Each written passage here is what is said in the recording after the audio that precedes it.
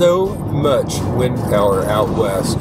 Just the state of Montana or the state of Wyoming on their own could supply 10 to 15% of the country's electricity needs, even with the dawn of electric cars and other things. I see a sign through the trees on a building that says Antiques way in the background. Snyder Avenue. We are in Cheyenne, Wyoming. Well, I am out in front of Antique Central. Antiques, collectibles, primitives, retro, nostalgia, and more. And heck yeah, we're open. So let's go see what that means.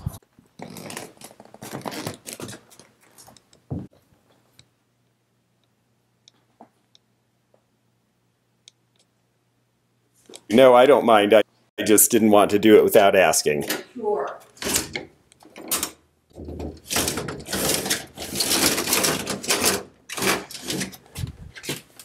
A little ding on that. That happens with those.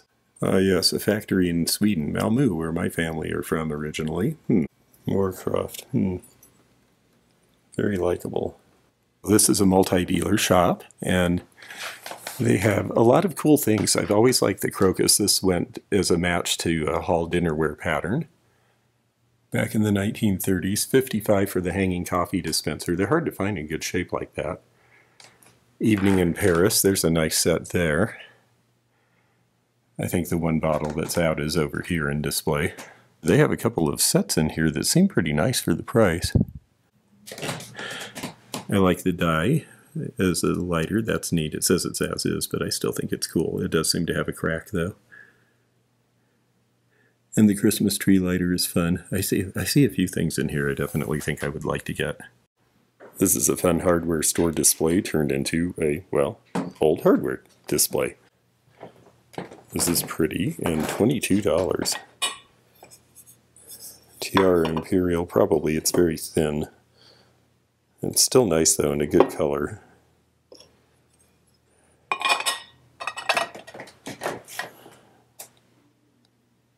Pretty tempted. Decanters are just not really out there like they used to be. This is a tilt-top table that turns into a bench. This one's hard rock maple, but it's based on an old design. $2.95 dovetailed. This is Italian, I'm sure, because I have one for sale like it. Theirs is a better price than mine.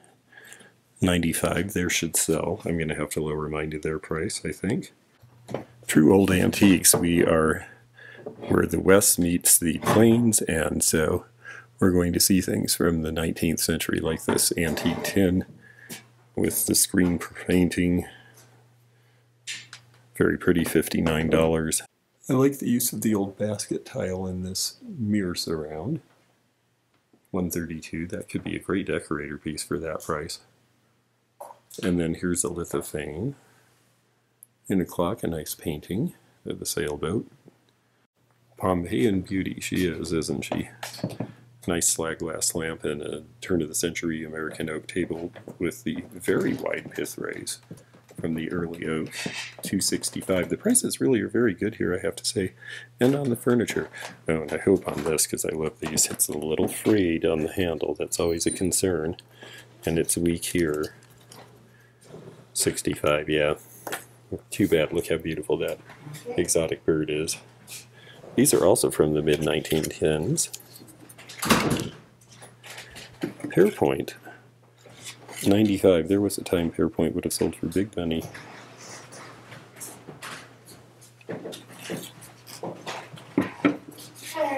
Interesting sculpture here. Not too old, but it is cute for $28. Probably 1980s. Or 90s with that rubberized bottom. Burley Winter, Crooksville, Ohio. This is a company that a lot of people mistake for being English, partly because of the variegated glazes and the molded but not as defined style that it had. $110, circa 1920s. Does have a mark on it.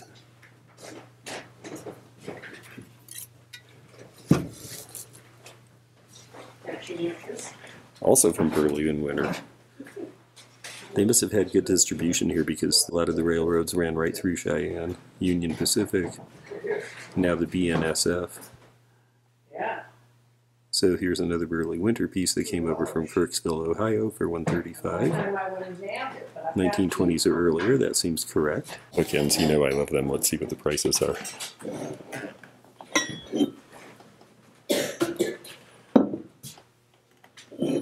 $55, that's right on. Ships, I've got a plenty. $65, I think we're in agreement on pricing. Nice piece of Roseville silhouette, as well as the fuchsia. This is one of the most popular patterns in the floral Roseville. And then this is Niloak's Mission Ware, where the swirl is actually part of the clay deposit. I can show you that by showing you the bottom. But it has a rim chip. That's unfortunate. I see why it's $25. I thought that was unbelievably cheap. Let's see, this one, $85. Yes, and after 1934 because of the mark. Originally $2.25. I mean, that was not cheap, but neither was this process. That's why they ended up making the molded ware too, because they couldn't have survived if they had only had that to sell. Some very pretty furniture. I think they've chosen really well. If you're going to have furniture that isn't the style that's really popular right now, then go for things that really have style. And the people who love that will just not care whether it's in style or not. That's the great thing about old stuff. It doesn't have to be in style for someone to love it. It does not have to be trending. Goofus class, this is a decent piece for $39 less 50%. Minute hand is loose, unfortunate. Those are cute, but they were cheap, so that's going to happen. Everything's half off though, and this is a piece of FENTON, and it's made in China. So I want you to see that because yes, there has been some use of the FENTON name offshore now. You can tell the difference. I mean, it's heavy, it's thick, it's polished differently, kind of done quickly and pumped out. Interesting. Montana Earth Vase, 1987. There were some pretty good potters in Montana and a modernist school there, and if it was related to them somehow, that would be a really good piece to be buying. I wish I knew a little more about it. I will have to see if I can research it while I'm here. Little themed set of shakers from the Nebraska State Fair around 1950. That one is the DDT sprayer. And this, I guess, is supposed to be an anthill, a beehive. I'm not sure those go together. They're not going with me together, that's for sure. Here's something to show you because it's got a good label you don't see too often. This is Monmouth pottery. Will not leak. That's because it's glazed on the inside as well. Having that overglaze is what keeps the pottery from leaking. Made in USA. Now, usually you're only going to see this mark. So if you see this, see that odd shaped cartouche that sort of forms to the letters Made in USA, and they're all in caps, and they're all very uniform and blocky. If you don't have the benefit of this label, now you know how to see that something is Monmouth. I have to say, it's a nice piece. It's going to be $26 now.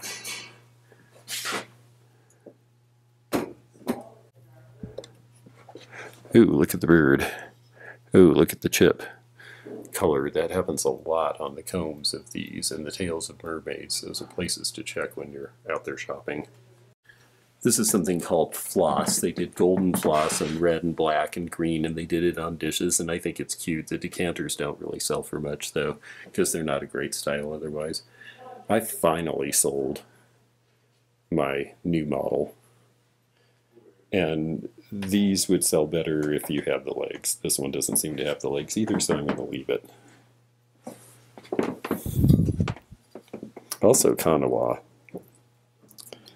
Very uniform pressed pattern that they did. You can see lots of mold lines in it. Very bright. Sort of an odd color combination in a way. Kanawha was a little less expensive than some of the other glass makers, so you expect it to be off just a little bit, and I would say that is off just a little in terms of color and design from, say, what Fenton was doing at the same time. Cute little McCoy little teapot. There's the mark. But even at half off, I don't see anything I can make money on here, so onwards and upwards, because there's an upstairs. So let's go up here and see what it's like.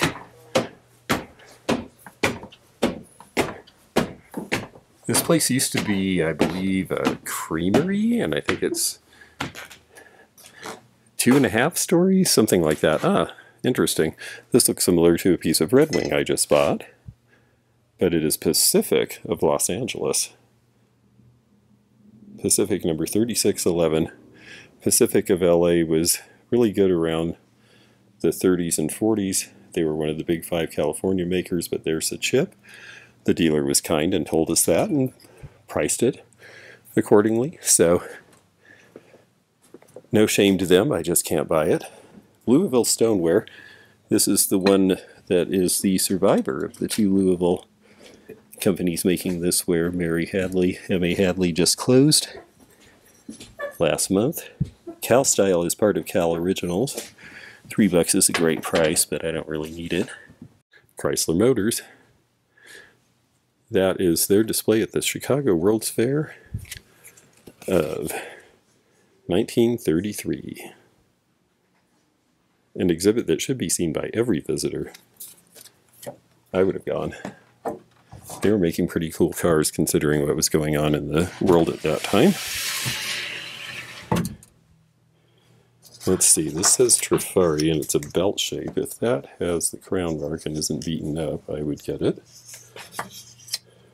Mushrooms, we'll always look at those. This says it's Trifari. That's a poodle. This is Boucher. You know, these are average pieces by good companies. Vendome. So we're going to see if any of them are good enough because of the maker for us to go ahead and get. So here's how we jury some gold tone jewelry. Look at the high points. It looks like the gold's worn off on this one, so that's out. High points on this one look pretty good overall. I don't see any real wear. Open flower. Strong Boucher mark. Clasp seems to work. Well, for $10 there's probably room in it because it's Boucher. This one's just cute and I don't see any wear on it. I'm not sure it's by anybody good. It says it's unmarked. Ooh, well, let's wreck it and then we'll have to buy it.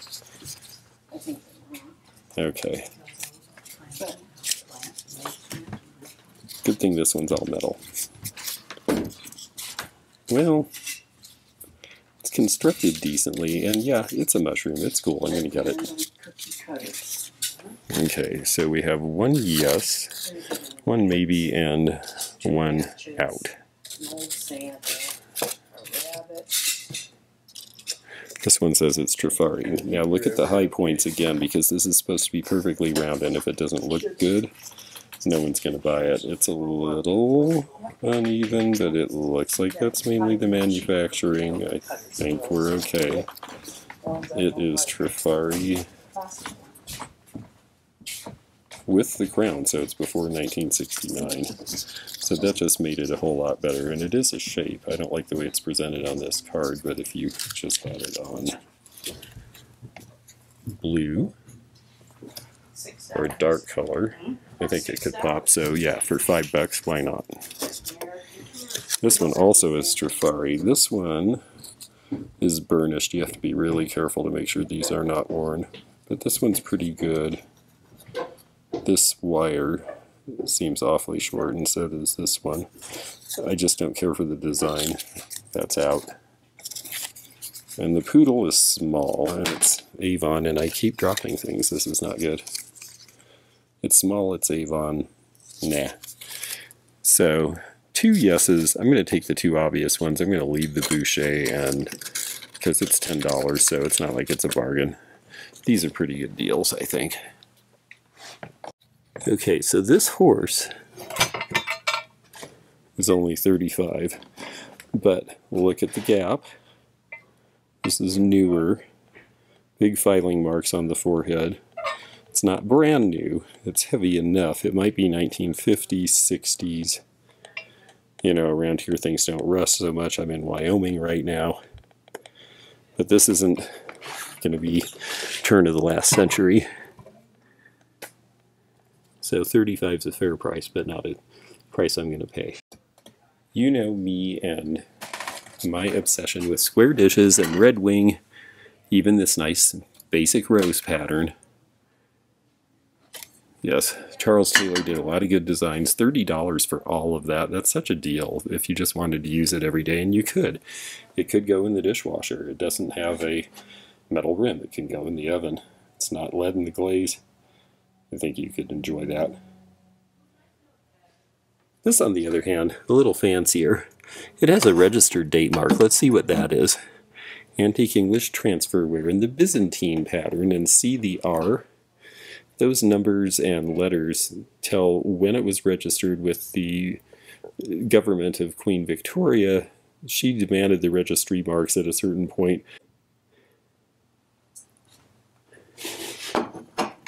I'd really like to buy this gold shelf and take it to Epic in Seattle or my mall space in Florida and use it. How much is the mirror? $18, not bad. Gaudy Welsh. I saw some gaudy Dutch earlier that didn't have the luster on it. Oh, there's a very cute wicker lamp, and look at this sweet little table. What a nice size. It's a little lady's writing desk, and it's sold for $250, and I think that's a wonderful price. Somebody got a very nice deal on this. This is quite old. It's got the inlay in fruitwood. Nice burl veneer. You know, there's some cracking, but again, this is an old piece. Let's see how we can open it. It's fun to be able to snoop and know what they actually paid for something. Machine dovetailing. So this is going to be, and you notice all this is pretty uniform, the turning. So this is going to be late 19th century. Possibly early 20th. I wouldn't think any earlier than 1890 and no later than about 1910. Very sweet.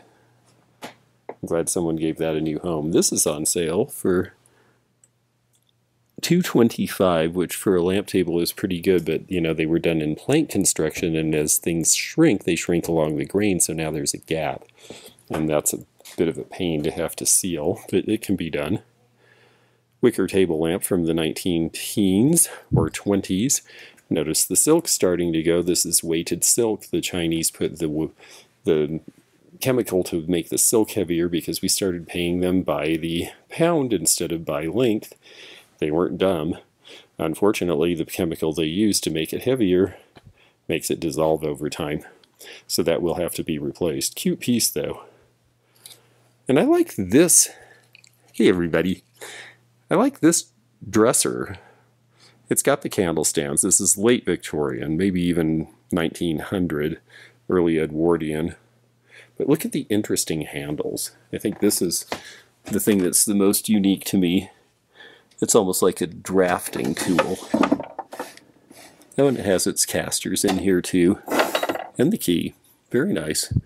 Yes, so they're calling this Eastlake, which I guess it probably could be called. It seems like it's got some spoon carving.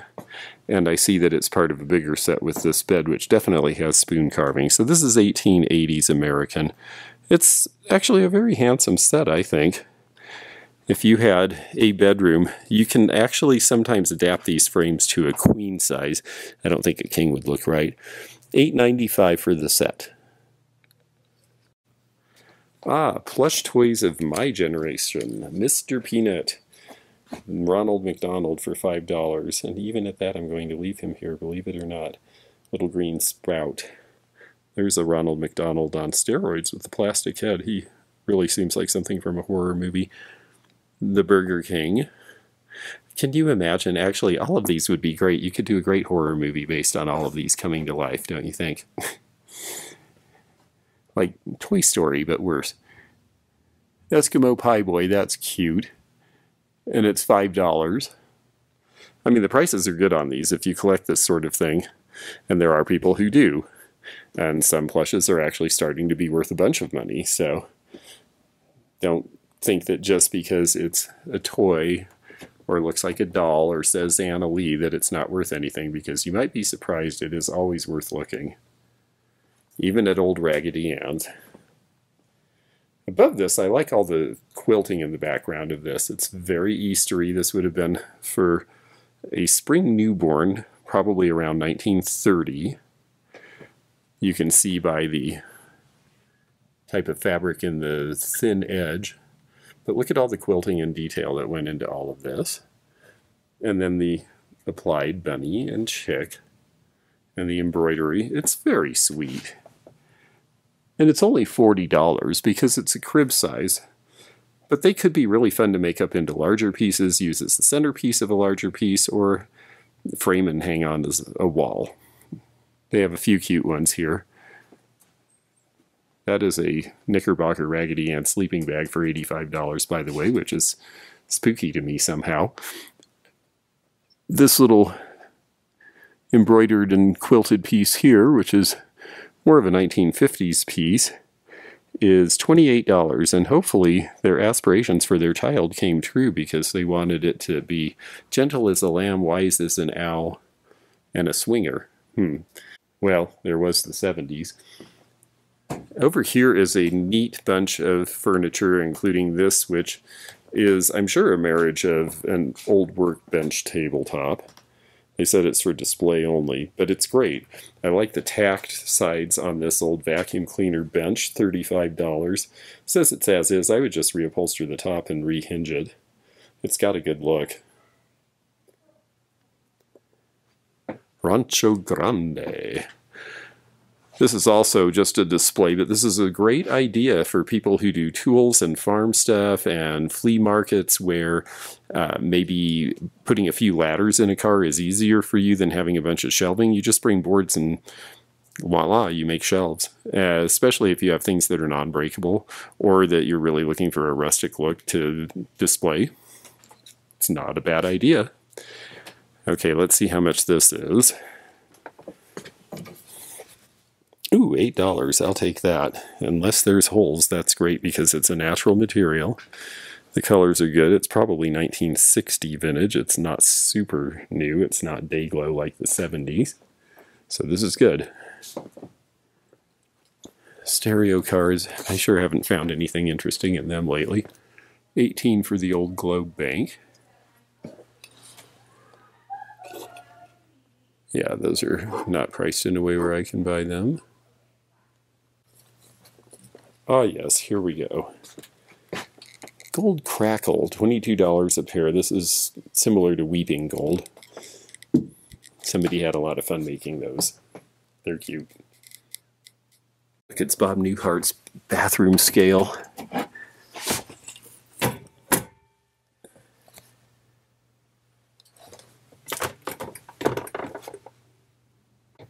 Ooh, wow, I'm a heifer. It's all these heavy things I'm carrying.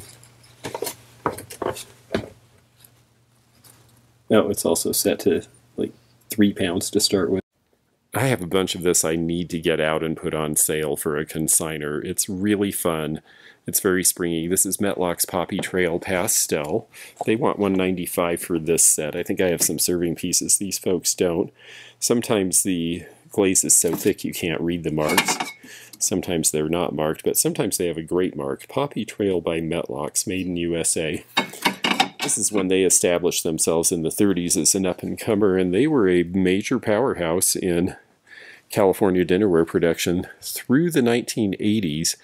The only reason they went away was an unpleasant situation over a divorce in the family. At which point, Treasurecraft pretty much took over the accounts that were left. Well, this is pretty with the Virginia Creeper on it. This is Weller's Best line, and it's 1920s era. They did a lot of very pretty metallic glazes in the late teens and 20s. And I really like this lamp with the challenge of the mountain lions. Priced at $125, and it's been rewired. That seems like a very reasonable price. I always like these 1960s vintage photo shades. $48 on this one. Nice Appaloosa there.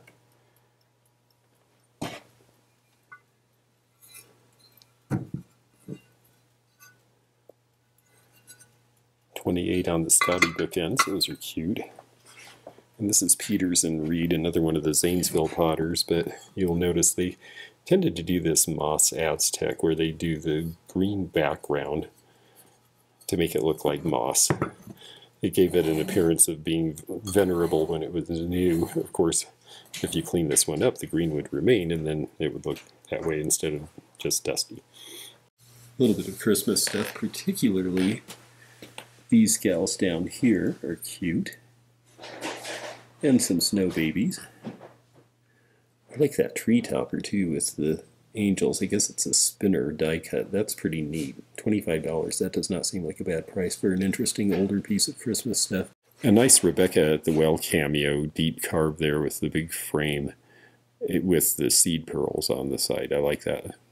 Priced at $125. That's very pretty. I'm tempted to buy this. This one's a classic. It's the Daisy Topiary cookie jar by Metlocks again. Interesting that they have the distribution here again coming up from Los Angeles by train. I guess it makes sense it would get to Cheyenne. It's going to be half that price, which would be $24.50. My mother and my sister are both Sally, and this looks like my sister at about that age. I should get this for them. Only thing is, the Sallys I know won't take a plane, so maybe it's Barky and his friends instead. Barky sounds annoying. Tom the Piper's Son, 1904 Christmas, that's $16. That's in very nice condition. Unterrible. Well, let me not be the judge of that. That's great, though. Father Bear and Mother Bear, very cute. Picture and coloring books from the 1930s. I like Spelter. This is 85. It's supposed to be Hannibal. This would have been on a clock originally. Wow, he's got a pretty fearsome face. This is well cast, I have to say. This is nicely done. I could see it being presented just the way it is, but it is $85 already, and I honestly wouldn't charge a whole lot more than that. Neat piece, though. Well, this is a better deal than what I paid for the one that I have for sale, and I wish I had gotten this one instead. It's an old sausage press. This one's older. It's got a nice painted front, which I think would have made it more interesting. Mine just has the embossing that you see on this one. It's also got the red painted stripes, so the painted pieces make this 1880s or 90s as opposed to early 1900s like mine. It's got the grinder, and if it has the spigot, then it's complete. Nice brass scale for a candy store or something like that. $59.95 on that one. $32 on this, but it's as is, no face. Speaking of as is, this guy looks like he's about to have a terrible accident. Don't let your bulldog drive drunk, especially on a flat tire. This is from my childhood. Woodsy Owl. Give a hoot, don't pollute.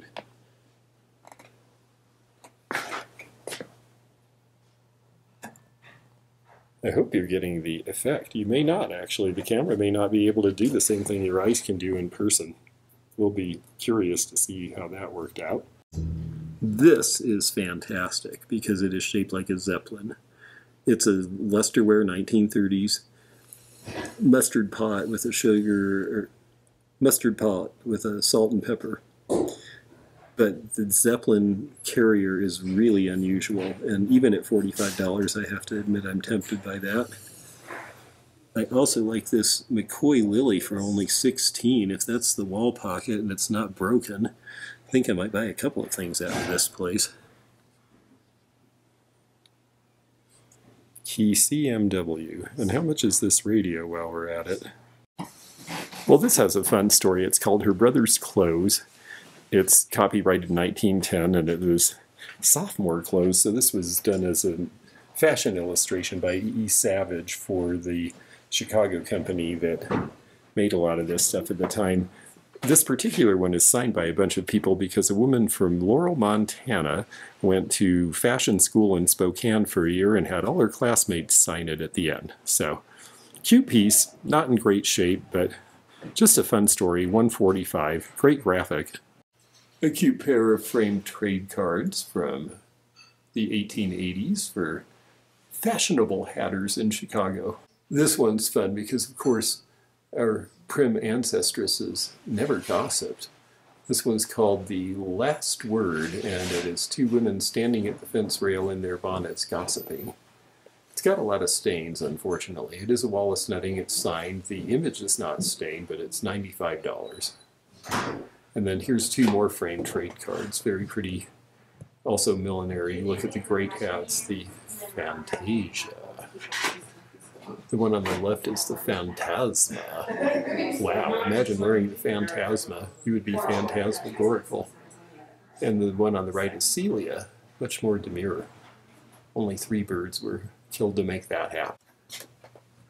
Well, this place has a lot of fun stuff. I like this painted trash can that has a 50s look to it.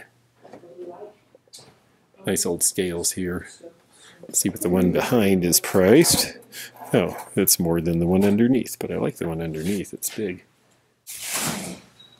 Oh yes, machine Ware. Haven't seen this in a long time. Lots of interesting little scenics on top of those. Various places in the British Isles. Various places in Europe. I like the string holder in particular. That's the most valuable one at 100.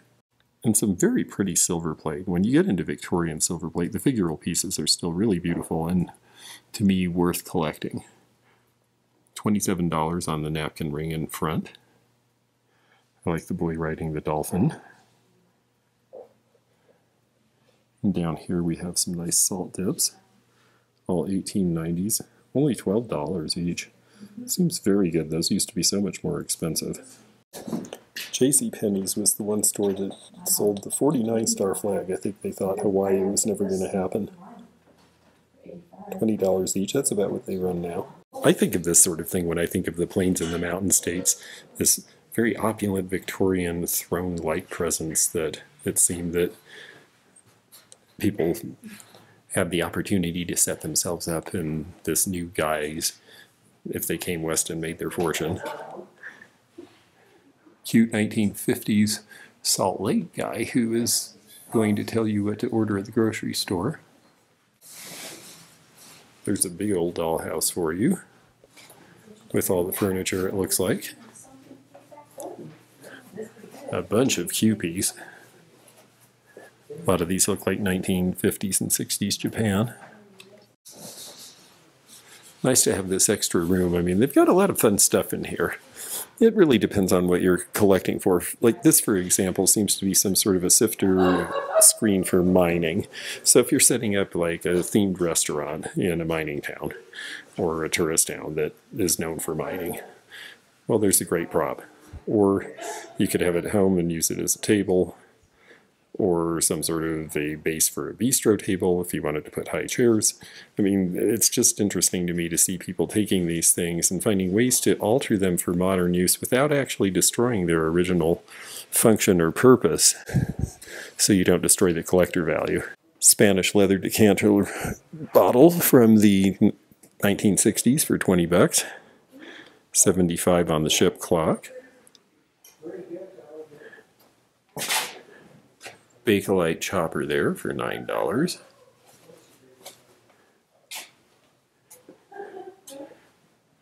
These are probably some local artists, but I think they're cool and they've got a look to them. $75. One of a kind, I imagine it is. Well, let's see if there's anything interesting in dinnerware. There's a yellow Francoma honey pot, priced at $20. That's about the right price. Even the plainer old coolers in good condition are now big money because people will decal them. Wish they wouldn't, but they do. The angular arms and back of this make me think that this is pre-World War II.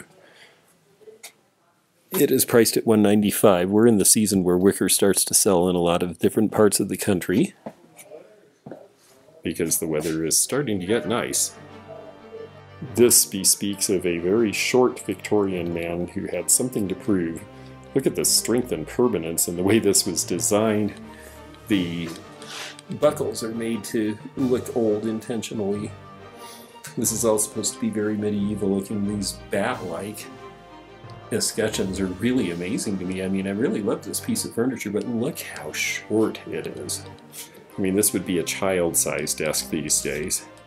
And that is the problem, unfortunately. Some things don't translate into modern times just because the way people live and the proportions are different now. This is really cool on top of here, though. I have not seen an old Japanese piece like this. Tokyo HK, Japan. This is an ice crusher. You turn it by hand. It looks like it would have been made before the Second World War, judging by the castings. Likely used in some place like a fish market or some other commercial institution where ice would have been something required to be on hand often. Possibly a restaurant as well. Really neat piece, priced at $225. How do you price a piece like that? I've never seen one in my life. I can't imagine there's very many left in Japan, if any, because, you know, they went through terrible wars and stuff like this got melted down to make other things. So I wonder if we'll ever see another one of these. It's actually kind of intriguing in that manner. It's one of the things I love. You never know when you come into a place like this when you're going to turn around the next corner and see something that maybe you'll never see again. Miniature dioramas were something that guys in particular really enjoyed making in the 1970s and 80s. And a lot of those fellows have passed on, and there's too many for their families to keep, so we're seeing them coming out onto the market now. But miniatures are really fun. There's also 1930s and 40s and 50s handmade dollhouses. There's a lot of fun things to collect with childhood stuff. And miniatures personally have always been something I've enjoyed, as well as cast iron. I like the two stoves here. The one on the left, the small one, is more commonly seen, but the Kent with the opening door for $45 and all that paint is a pretty good price. It's in great condition. These are Joan Walsh Anglin figurines. You are going to see these out there. They're selling them for $5 each. They are made in Japan, but they were done by Determined Productions that also did the Snoopy and Peanut stuff in the early 70s. So it's a very lightweight ceramic. They had their adherents at the time. They're cute. I don't see a ton of them anymore. The bookends here, again, for $5 each. This is probably something well worth getting. Particularly the bookends, I should say. And look at the pretty and graceful figures dancing on this antique toy piano, which unfortunately is as is.